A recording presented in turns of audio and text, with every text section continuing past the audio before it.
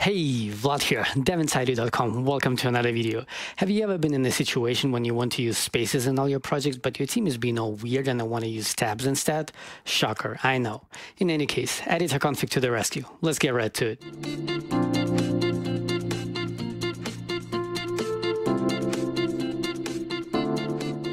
If you're new here, welcome, and you should probably know that this is mostly a Scala channel. However, very often I'm also making videos about all kinds of software development related topics like this one.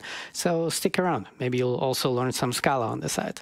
Come to the dark side. We have cookies. As you can imagine, this video is about EditorConfig, an initiative and also a project started in 2011 to solve the so-called "my indentation style is different than yours" problem. Let's go straight to editorconfig.org and have a look. We're going to go through it real quick.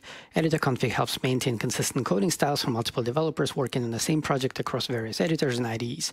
The EditorConfig project consists of a file format for defining coding styles and a collection of text editor plugins that enable editors to read the file format and adhere to defined styles.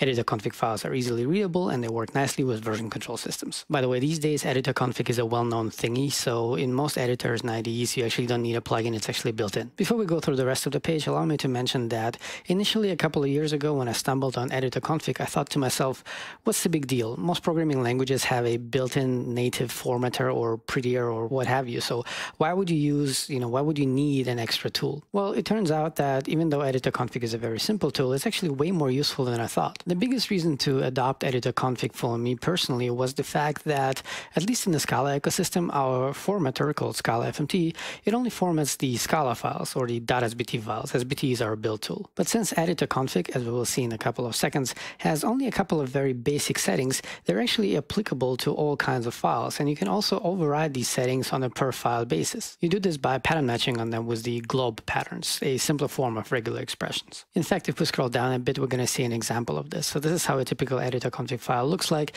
It's a very simple ini format. You specify that this is a topmost EditorConfig file because you can nest them very deeply in your directory structure and they will be merged, and the closest setting is going to have precedence. Also, it's read top to bottom because there's no reason to read something like this bottom up.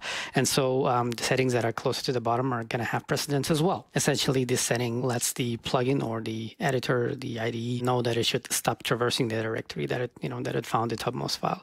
Right? So you basically say, like, for all files, please use these settings. For JS and Python files, use these ones. Only for Python settings, use these ones. For a very specific make file, use this one, and so on and so on. I actually had this scenario a couple of years ago where EditorConfig came to save the day.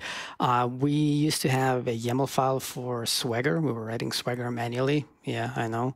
So I was pretty much the only person on the team who had some plugin to format YAML files automatically, but it was still formatted according to my settings, which was just 2 spaces. I'm glad you asked. And so what happened was that the YAML file was actually already pre-formatted with 4 spaces. And so I installed EditorConfig and I created the EditorConfig file and I set it up in such a way that only for YAML files it would use 4 spaces. Because before that, what was happening was that I would go and add just 1 line and I would press save, and then the plugin would reformat everything from 4 spaces to 2. Let's actually see an example of this. Unless you're new here, you know that I'm using WSL2 and I'm running Ubuntu 20.04 inside of it. So what we're going to do is we're going to just create, I'm going to go into my dev folder and I'm going to create a directory. I'm going to call it whatever, and I'm just going to open it with Visual Studio Code. So right before I started recording this video, I changed my settings to pretend as if I'm going to use tabs, and the width of the tabs is going to be 8 characters, right? And I also enabled the preview so that we see that we're using over here tabs, okay? So if I start to create a new file, let's call it main Scala. I'm going to do object main extends app. And over here, I'm going to do print line hello world. As you can see, I have ridiculous tabs with spaces. So I'm not going to create a .scalafmt.conf file because this will actually format everything for me. I actually don't want that, okay? So let's actually run it real quick, just in case. There we go, Scala main. There we go, hello world, in just a second, there we go. So what I'm going to do now is I'm going to close this one. I'm going to clone a repo that I prepared that already has an EditorConfig file that uses only 2 spaces. All right, so I'm just going to do gh repo clone, dev inside. I'm using the GitHub CLI, by the way, and I have a video about this. You might want to check it out. Okay, I call it example. All right, there we go. It's cloned in just a second, and we're going to open it. There we go. I'm going to open the main file, and I'm also going to open my settings. Okay, as you can see, no, please don't show again. As you can see, I'm still using tabs, right? Over here, you see that I'm using tabs, tab size 8. However, as soon as I'm here, it switches to spaces 2. By the way, I have no idea how this is managed because, as you can see, it didn't change my my settings. It also didn't change my my workspace settings. So I have no idea how it actually does this. As you can see, there are actually tabs over there. Maybe if I save, like because it says that it's spaces 2. So if I save, yeah. So if I actually save it, it actually reformats them to spaces because of my settings. So this is the EditorConfig file over here, right? And these are the settings, right? So the character encoding UTF-8, end of line. I don't recommend you to set this because this is something that Git should do for you.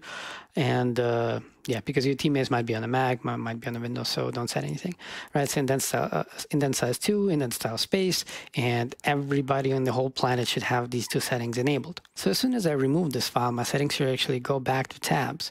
All right, so I'm going to go over here. I'm going to say delete permanently. There we go. And as you can see, we're back to 8 spaces. Why are we back to 8 spaces? It should go back to tabs. Where are my tabs? Tab size 8. There we go. Hold on. Let me restart VS Code. Maybe that's an issue. Okay, there we go. Tab size 8. And so as you can see, if I remove these tabs and I press tab, I'm back to my tabs. This is probably an issue because the project that I prepared actually has this formatting file.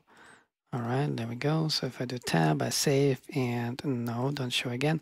There you go. So it doesn't mess anything up. Now, this particular VS Code plugin actually adds a context menu over here, generate editor config. So if I generate it, this is how the default one looks like.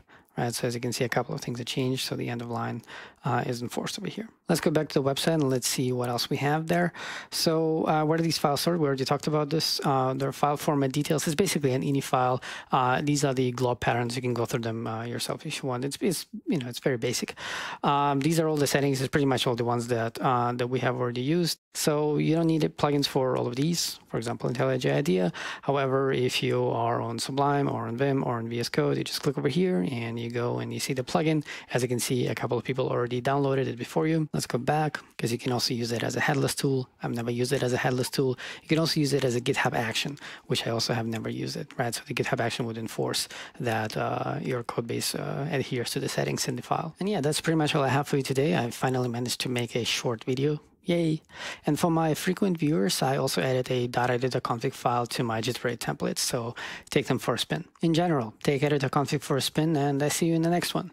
For now, as always, it's been Vlad, devinside.com. Don't forget to like this video if you did, subscribe if you want to improve the developer inside you, and if you learned something today, consider supporting me on GitHub sponsors or Patreon, whatever you prefer, and also watch my videos weeks and sometimes even months before everyone else. And most importantly, take care.